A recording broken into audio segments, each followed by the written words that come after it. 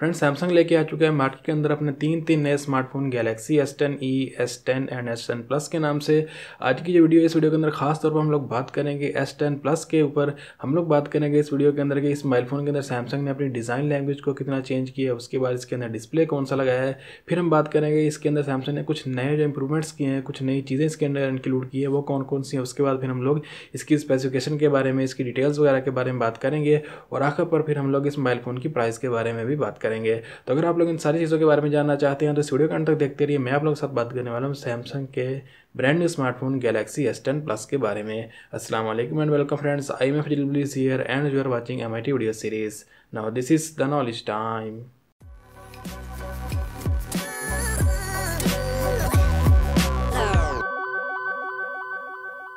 Welcome back friends and you are watching mobile information and technology video series. तो friend, video को शुरू करते हैं। सबसे पहले अगर आप लोगों ने हमारे इस चैनल को सब्सक्राइब नहीं किया तो बेल बटन को दबाकर नोटिफिकेशन भी ऑन कर लीजिए और सब्सक्राइब भी कर लीजिए चैनल को, ताकि जब भी मैं कोई नई वीडियो अपलोड करूँ आप लोगों को उसका नोटिफिकेशन मिल जाए। इस चैनल के ऊपर मैं मोबाइल फोन के रिलेटेड और टेक के रिलेटेड जो वीडियोज़ वगैरह अपलोड करता रहता हूँ। तो अगर आप लोगों को इस तरह की वीडियोज़ देखने का शौक है तो आप लोग हमारे चैनल को सब्सक्राइब करके बेल बटन को दबाकर नोटिफिकेशन ऑन कर लीजिए, ताकि आप लोगों को वीडियोज़ जो फ्रिक्वेंटली मिलती रहें। अब हम डायरेक्टली अपनी बात के ऊपर आते हैं और इस मोबाइल फोन के बारे में कुछ चीज़ें जो उसको जानने की कोशिश करते हैं। सबसे पहले हम लोग बात करेंगे इस मोबाइल फोन की बिल्ड एंड डिज़ाइन क्वालिटी के बारे में। तो जैसा कि आप लोग जानते हैं कि सैमसंग जो है बिल्ड एंड डिज़ाइन के मामले में एक बेंचमार्क रखता है, एक लेवल रखता है मार्केट के अंदर, और सैमसंग के मोबाइल फोन जो है बिल्ड एंड डिज़ाइन के मामले में किसी से पीछे नहीं होते। तो यहाँ पर अगर आप लोग मोबाइल फोन के ओवरव्यू की बात करते हैं तो सबसे पहले आप लोगों के यहाँ पर लेफ्ट साइड के ऊपर यानी कि राइट साइड के ऊपर आप लोगों को पावर बटन मिल जाएगा। ऊपर की तरफ आप लोगों को जो है इसका सेकेंडरी माइक्रोफोन और साथ ही साथ आप लोगों को इसकी सिम ट्रे मिल जाएगी। एक हाइब्रिड सिम ट्रे है इसके अंदर। लेफ्ट साइड पर आप लोगों को बिक्सबी बटन, वॉल्यूम रॉकर्स वगैरह मिल जाते हैं। नीचे की तरफ आप लोगों को USB Type-C port, 3.5 millimetre audio Jack भी देखने को मिल जाता है। सैल्यूट फॉर सैमसंग है, वो हमारे कस्टमर लोगों की सुनता है कि ये जैक मोबाइल फोन के अंदर मौजूद है। उसके बाद आप लोगों को USB Type-C पोर्ट मिल जाएगी, मेन स्पीकर मिल जाएगा। सामने की तरफ आप लोगों को सैमसंग का एक नया डिस्प्ले देखने को मिल जाएगा और बैक की तरफ आप लोगों को यहाँ पर जो है सैमसंग का ट्रिपल कैमरा सेटअप देखने को मिलेगा, अलॉन्ग LED फ्लैश लाइट, और साथ ही साथ आप लोगों को इसके पीछे ग्लास बैक भी मिल जाएगी। और अपर वेरिएंट के अंदर आप लोगों को यहाँ पर सिरामिक बैक वाले मोबाइल फोन भी देखने को मिल जाएंगे। तो ये इसका एक ओवरव्यू आप लोगों को जो है चारों तरफ से मैंने बताया है कि मोबाइल फोन आप लोग अगर खरीदते हैं तो ये आप लोगों को कैसा दिखने वाला है। अब हम बात करते हैं इस मोबाइल फोन के एक दो ऑप्शन के बारे में। तो सबसे पहली बात तो आप लोगों ने नोटिस किया होगा इस मोबाइल फोन के पीछे की तरफ आप लोगों को कोई भी फिंगरप्रिंट स्कैनर देखने को नहीं मिलता। तो सैमसंग ने इस बार अपने गैलेक्सी S10 प्लस के अंदर ultrasonic in display fingerprint scanner जो है उसको आप लोगों के लिए मुहैया कर दिया है। तो अगर आप लोग इस मोबाइल फोन के ऊपर फिंगरप्रिंट स्कैनर जो है वो ढूंढ रहे हैं बाहर की तरफ तो आप लोगों को नहीं मिलेगा। आखिरकार सैमसंग ने जो है अल्ट्रासोनिक फिंगरप्रिंट सेंसर जो है मोबाइल फोन की इन डिस्प्ले यानी कि डिस्प्ले के पीछे लगा दिया। आप लोग बस स्क्रीन के ऊपर इसके ऊपर अंगूठा लगाएं या फिर फिंगर लगाएं, आपका मोबाइल फोन अनलॉक हो जाएगा।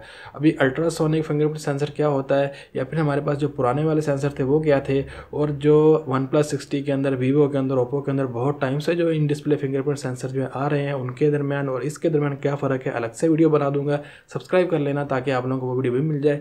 आप लोगों को फ़र्क बताऊंगा कि सैमसंग की ये जो अल्ट्रासोनिक सेंसर है ये कितना इफेक्टिव है, और जो पुराने वाले सेंसर हमारे पास ऑप्टिकल वाले, इनके दरमियान आखिर फ़र्क क्या है, सैमसंग ने अब इतनी देर बाद ये फिंगरप्रिंट सेंसर इसके अंदर क्यों डाला है। तो ये अलग से वीडियो बनाऊंगा, आप लोगों को मिल जाएगी।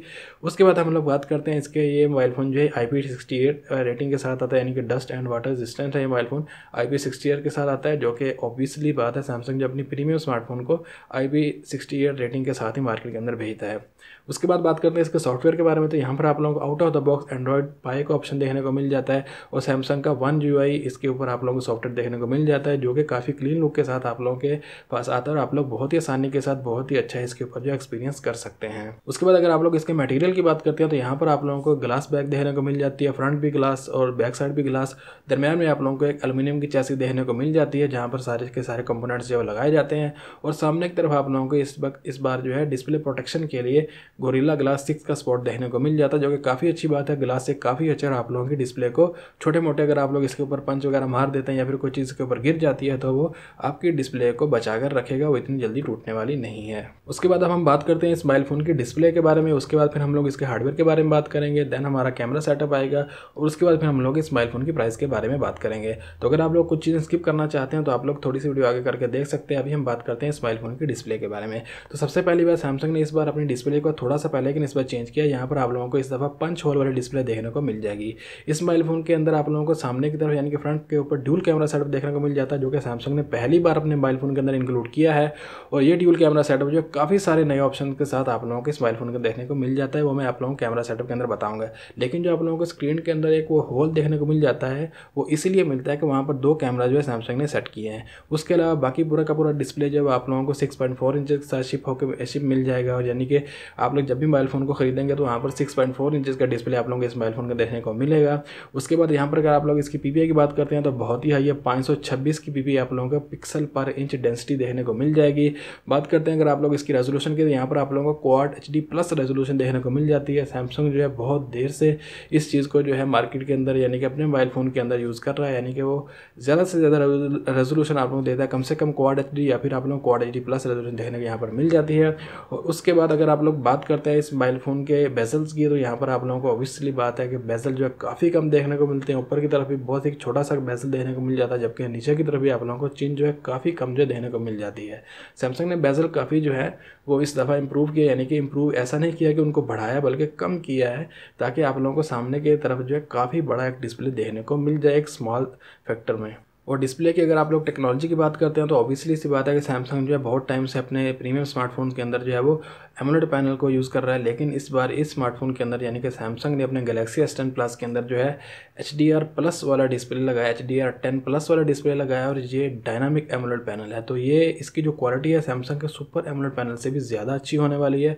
अगर आप लोग इस मोबाइल फ़ोन को खरीदते हैं तो मुझे उम्मीद है आप लोगों को डिस्प्ले के रिलेटेड कोई भी शिकायत देखने को नहीं मिलेगी। जल्दी से हम लोग आगे बढ़ते हैं और हम लोग बात करते हैं अपने इस मोबाइल फ़ोन के हार्डवेयर के बारे में। अब आप लोग जानते हैं कि सैमसंग का लेटेस्ट स्मार्टफोन है, जिसकी वजह से यहाँ पर आप लोगों को हार्डवेयर भी लेटेस्ट ही देखने को मिलेगा। इस मोबाइल फ़ोन को आप लोग 2 वेरिएंट के अंदर खरीद सकते हैं। अगर आप लोग जो है किसी और रीजन के अंदर रहते हैं, यानी कि अगर आप लोग एशिया की तरफ रहते हैं तो आप लोग को यहाँ पर एक्जीनोस वाला मॉडल मिलेगा, और अगर आप लोग रहते हैं यूरोप की तरफ या फिर आप लोग रहते हैं US स्टेट्स के अंदर तो यहाँ पर आप लोगों को स्नैपड्रैगन वाला वर्जन देखने को मिल जाएगा। अब इस मोबाइल फ़ोन के अंदर प्रोसेसर जो है वो स्नैपड्रैगन वाला जो वेरिएंट उसके अंदर स्नैपड्रैगन का 855 लगाया गया है। ये एक ऑक्टा कोर 64 बिट प्रोसेसर है जो कि 7 नैनोमीटर टेक्नोलॉजी को यूज़ करके बनाया गया है। और अगर आप लोग इस मोबाइल फ़ोन के बारे में जानना चाहते हैं और तो आप लोग इस वीडियो को आगे देखते रहिए। प्रोसेसर के बारे में अगर आप लोग जानना चाहते हैं, ख़ास तौर पर प्रोसेसर कैसे काम करते हैं, इनके अंदर कौन कौन सी चीज़ें होती हैं, कोर्टेक्स IRM क्या होता है, कोर्स वगैरह क्या होती हैं, उसके बाद फ्रीक्वेंसी वगैरह क्या होती है, तो डेडिकेटेड वीडियो बना चुका हूँ। डिस्क्रिप्शन के अंदर लिंक आप लोगों को मिल जाएगा, आई बटन के अंदर भी आप लोगों को लिंक मिल जाएगा, आप लोग वो वीडियो देख सकते हैं अगर आप लोग प्रोसेसर को समझना चाहते हैं कि कैसे काम करते हैं। उसके बाद आप लोगों को इसके अंदर एड्रीनो का 640 GPU देखने को भी मिल जाता है, यानी कि स्नैपड्रैगन वाले वेरिएंट के साथ आप लोगों को एड्रीनो का GPU जो कि 640 मॉडल है वो आप लोगों को देखने को मिल जाएगा। अब ये प्रोसेसर जो है ये स्नैपड्रैगन की तरफ से लेटेस्ट प्रोसेसर है जो कि बहुत ही अच्छी और स्मूथ किस्म की आप लोगों को परफॉर्मेंस मुहैया करता है। और आप लोग इसके ऊपर गेमिंग करते हैं या फिर आप लोग इसको इंटेंस यूज़ करते हैं या फिर किसी भी किस्म का आप लोग यूजेज है, ये मोबाइल फ़ोन जो आसानी के साथ उसको बर्दाश्त कर सकता है, क्योंकि सैमसंग की तरफ से उसका सबसे लेटेस्ट फ़ोन है। तो ऐसा नहीं है कि ये कोई वीक फ़ोन है या फिर ये लैग वगैरह करेगा या फिर अटके फंसकेगा, कुछ भी ये ऐसा कुछ नहीं करने वाला, बल्कि आप लोगों को उम्मीद है कि बहुत ही स्मूथ किस्म की परफॉर्मेंस देने वाला है। बात करते हैं इसकी रैम और रोम के बारे में। उससे पहले मैं आप लोग बता दूं कि जो दूसरा वेरिएंट है वो सैमसंग के एक्जीनोस 9820 के साथ शिप होता है, यानी कि 9820 के साथ शिप होता है। और उसके अंदर आप लोगों को माली का GPU मिलता है, माली का G76 MP12 आई थिंक यही इसका मॉडल नंबर है। ये आप लोगों को GPU इसके एक्जीनोस वाले मॉडल के अंदर देखने को मिल जाता है। और स्नैपड्रैगन वाले मॉडल के अंदर आप लोगों को यहाँ पर जो है एड्रीनो का 640 GPU मिलेगा। थोड़ा सा डिफरेंस है, आप लोग अगर मोबाइल फ़ोन को खरीदना चाहते हैं तो आप लोग इन चीज़ों को थोड़ा सा कंसीडर कर लें। बात करते हैं अब हम इस मोबाइल फ़ोन की रैम और रोम के बारे में। तो यहाँ पर आप लोगों को 2-3 वेरिएंट देखने को मिल जाते हैं। पहला आप लोगों को 8 GB के साथ 128 GB वाला स्टोरेज वेरिएंट देखने को मिल जाता है। दूसरा आप लोगों को मिल जाता है 512 GB वाला वेरिएंट, और एक आप लोगों को 12 GB के साथ 1000 GB वाला वेरिएंट भी यहाँ पर देखने को मिल जाएगा। और आप लोगों को यहाँ पर 512 और 1000 GB वाले वेरिएंट के साथ सेरामिक बैग भी देखने को मिल जाएगी, जो कि ग्लास बैग से भी ज़्यादा प्रीमियम लगती है। तो आप लोगों का अगर स्टोरेज यूजेज बहुत ज़्यादा है, आप लोग बहुत ज़्यादा वीडियोज़ वगैरह रिकॉर्ड करते हैं, बहुत सारा आप लोगों के पास जो है डेटा आपके मोबाइल फ़ोन में रहता है, तो आप लोग जो 512 GB वाला वेरिएंट भी कंसीडर कर सकते हैं। अगर आप लोग उससे भी ज़्यादा चाहते हैं तो आप लोगों को यहाँ पर 1 TB वाला वेरिएंट भी सैमसंग ऑफर कर रहा है। पैसे आपके थोड़े ज़्यादा लगने वाले हैं इस बार। उसके बाद हम बात करते हैं इस मोबाइल फ़ोन के नेक्स्ट सेटअप यानी कि कैमरा सेटअप के बारे में। अब कैमरा को सैमसंग ने डेफिनेटली इस मोबाइल फ़ोन के अंदर बहुत ज़्यादा इंप्रूव किया है और बहुत ज़्यादा ध्यान दिया है इस मोबाइल फ़ोन के अंदर कि कैमरा की क्वालिटी को किसी तरह इंप्रूव किया जाए। तो यहाँ पर आप लोग जैसे कि मैंने पहले बताया कि फ्रंट कैमरा की जगह पर आप लोग अब 2 कैमरा देखने को मिलेंगे। एक RGB वाला वाला डेप्थ सेंसिंग कैमरा है, जबकि दूसरा आप लोगों के पास मेन लेंस है। अब जो मेन लेंस है उसके अंदर आप लोगों को 2 फीचर जो हैं मुझे ज़्यादा पसंद आए, यानी कि पहले वो कैमरास के अंदर नहीं होते थे लेकिन अब इस कैमरा के अंदर मौजूद है। यहाँ पर आप लोगों का अपर्चर f1.9 का देखने को मिल जाता है। उसके बाद फ्रंट कैमरा के अंदर आप लोगों को 4K वीडियो रिकॉर्डिंग का ऑप्शन भी देखने को मिलता है, पहला ऑप्शन। दूसरा ऑप्शन इसके अंदर आप लोगों को OIS optical image stabilization front camera के अंदर देखने को मिल जाता है, जो कि नेक्स्ट लेवल की चीज़ है। अगर आप लोग व्लॉगिंग वगैरह करते हैं या फिर मेरी तरह आप लोग यूट्यूब की वीडियोस वगैरह शूट करते हैं तो आप लोगों को फ्रंट कैमरा के साथ आप इसको शूट कर सकते हैं। साथ ही साथ आप अपना फ्रेम भी देख सकते हैं डिस्प्ले के ऊपर, और साथ ही साथ आप लोग इसके ज़रिए 4K तक की रिकॉर्डिंग भी कर सकते हैं, जो कि मुझे काफ़ी अच्छा लगा है कि हमारे पास जो है अब फ्रंट कैमरा के अंदर भी 4K का ऑप्शन मौजूद है। तो सैमसंग ने ये 2 ऑप्शन जो है नए इस मोबाइल फ़ोन के अंदर इंक्लूड किए हैं। डेप्थ सेंसिंग कैमरा जो है RGB सेंसर के साथ, वो आप लोगों की जब आप लोग बोके इफेक्ट वाली सेल्फीज वगैरह लेने की कोशिश कर रहे होते हैं तो उस समय आपके यानी कि उस वक्त आपके काम आएगा। ये एक हिंदी का वर्ड समय बीच में आ गया तो कोई बात नहीं, लैंग्वेज तो लैंग्वेज होती है।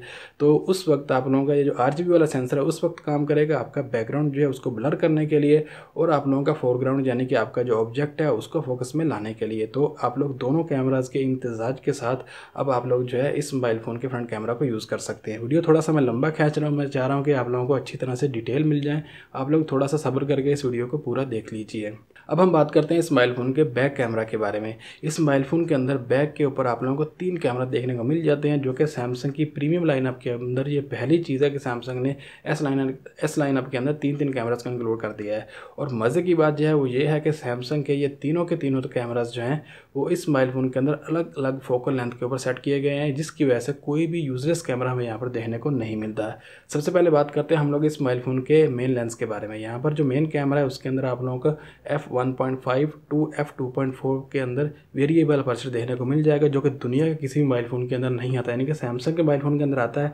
आपको Note 9 के अंदर मिलेगा, S9 प्लस के अंदर मिलेगा, उसके बाद आप लोगों को अभी S सीरीज़ के अंदर यानी कि S10 फैमिली के अंदर मिलेगा, यानी कि सैमसंग के फ़ोन में ही ये वेरिएबल अपर्चर आता है। उसके अलावा दुनिया के किसी भी स्मार्टफोन के अंदर ये वेरिएबल अपर्चर आप लोगों को देखने को नहीं मिलता।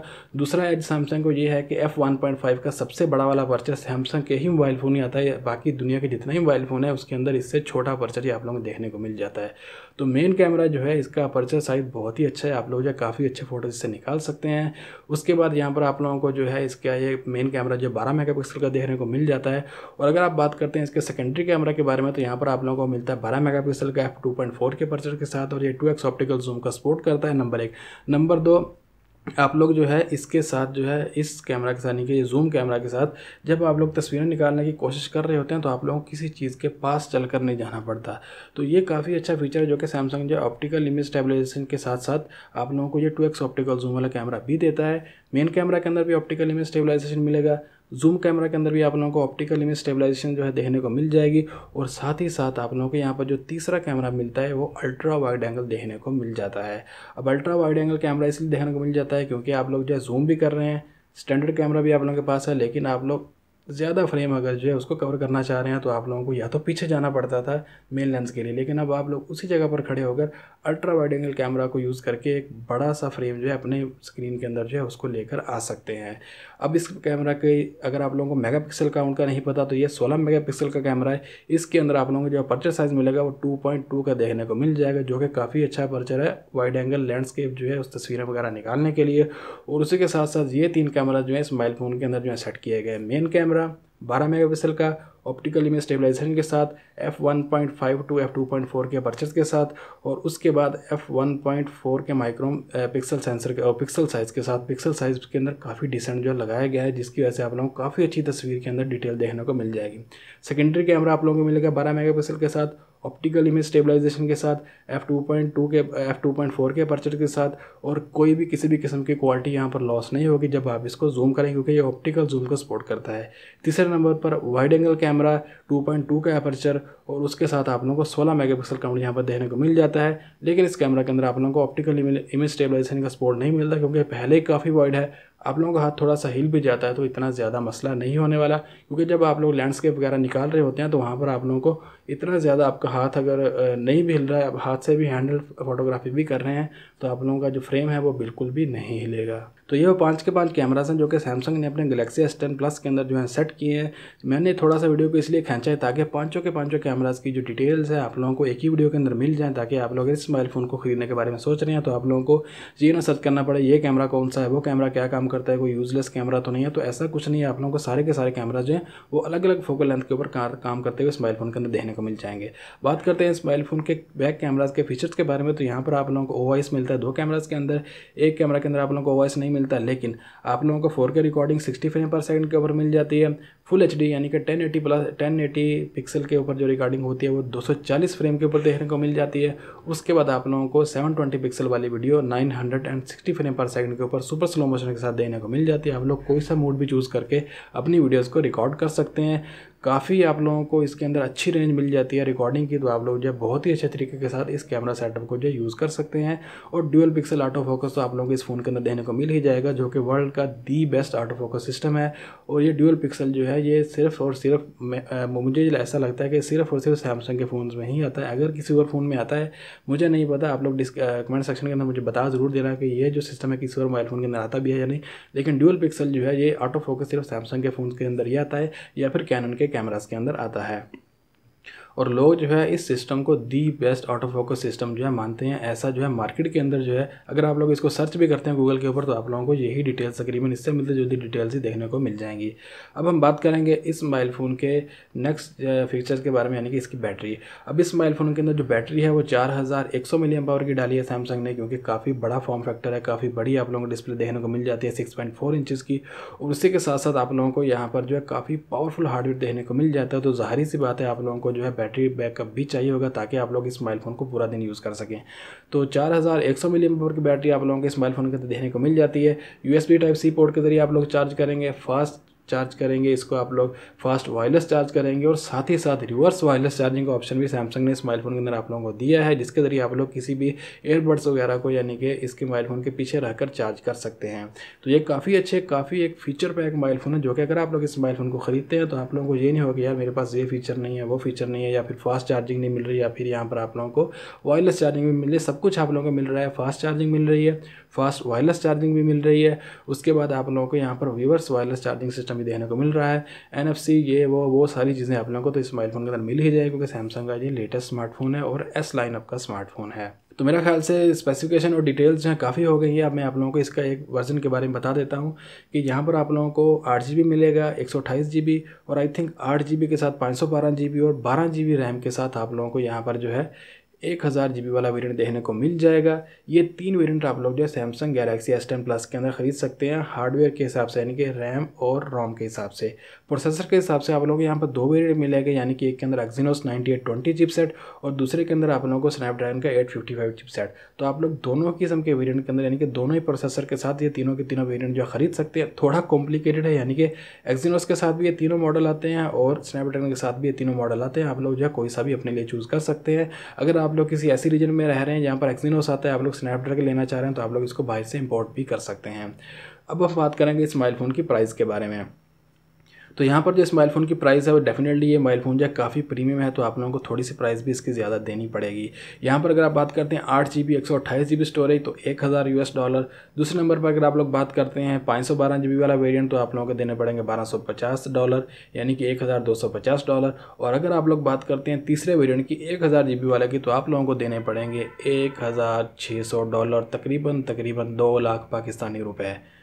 बहुत हाई प्राइस है इस मोबाइल फ़ोन की। लेकिन अगर आप लोगों का डाटा इतना ज़्यादा नहीं है तो आप लोग 128 GB के ऊपर भी गुजारा कर सकते हैं। बाकी सारे के सारे ऑप्शन जो हैं सेम हैं।